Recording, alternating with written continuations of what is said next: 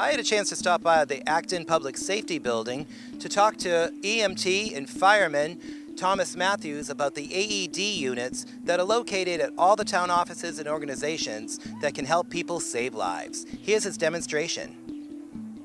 Hi, my name is Tom Matthews. I'm a firefighter EMT here for the town of Acton Fire Department. I'm in charge of the AEDs for the town and the town buildings, as well as on the apparatus for the fire department.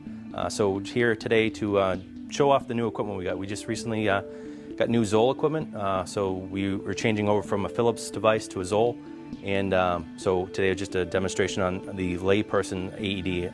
I didn't unfortunately get one of the professional models that we have on the apparatus because those are all in service, but we can give a quick overview of the AEDs that we have that are going to be going out to the town buildings. So here is a practice device that we have. So we got two of these devices that we can train on. We can show the people in the town how to practice with them. A lot of people have taken our CPR AED classes, so this is the device that we use along with our mannequins. These are the older, if you want to come over on this. This is the older device. This is early 2000s model. We no longer have those. Those are old devices.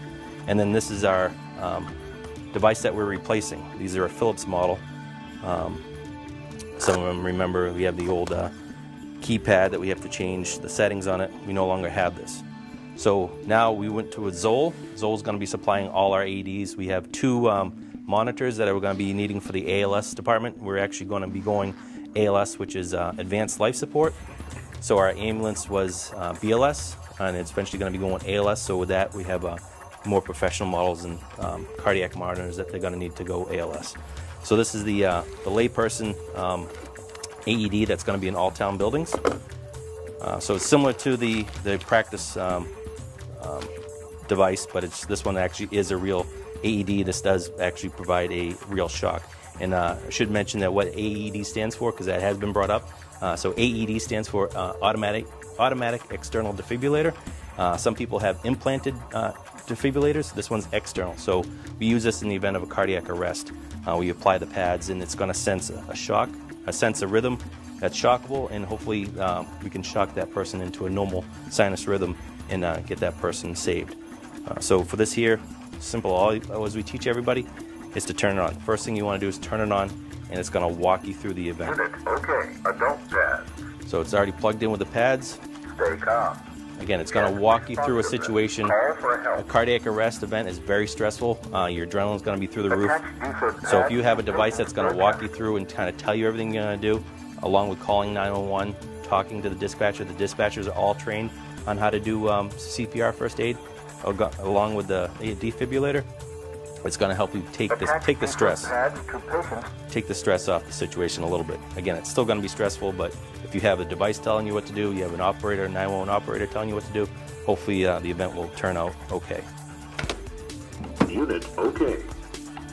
Stay calm. Check responsiveness. You okay? You okay? You call 911. Attach defib pads to patient's bare chest. Pads placed. Attach defib pads to patient's bare chest. Don't touch patient. Analyzing. So it's analyzing, so we don't want to touch the patient, right? Because if we touch the patient, what's going to happen? It's going to pick up our rhythm, and it may sense a false rhythm. And so if it senses a rhythm, you don't... Shock advised. Don't touch patient. Right, so it's, press flashing shock button. So there's a shock button there. Shock delivered. Start CPR. So then you go back into your compressions.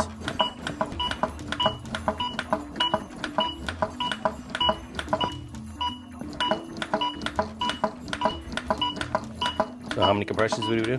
32. 30 compressions, 2 breaths, right? Or just compressions. Yep, so 2 breaths. So if you don't have a barrier device, you don't feel comfortable doing breaths, just keep doing the compressions. And if someone shows up that can do the breaths for you, have them go for it. So how long is this going to go for? Do you remember? Until help shows up. Right, but we're going to do how many compressions, how many breaths? Oh, 30. 32 for how long? About 2 minutes. Okay. Right? After 2 minutes, it's gonna stop you. You're gonna reanalyze. There's a little bag, a little red bag that's attached to each one. So in that bag is gonna have a razor, a pair of gloves. It'll have a towel, so if the person's perspired or whatever, and perspiring, you can dry them off real quick. Pair of gloves, a barrier face shield, mask if you wanted to use it. That's all attached to a little red bag that will be attached to the AED.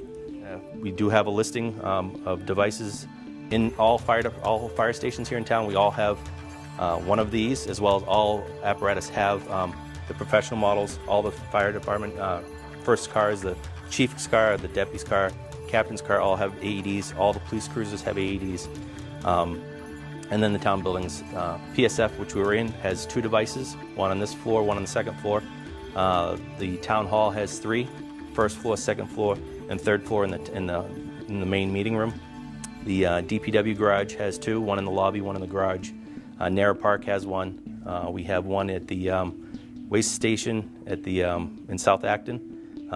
2 in the library here in the center, 1 in the library in West, and I think we got them all covered there. So those are all the locations for the AEDs. We do offer classes. They'll probably start up again in the fall. If anyone wants to take a first aid CPR class, you're more than welcome. We do publish it on the town website. That's where we list it, as well as our Facebook pages. All right. Thank you.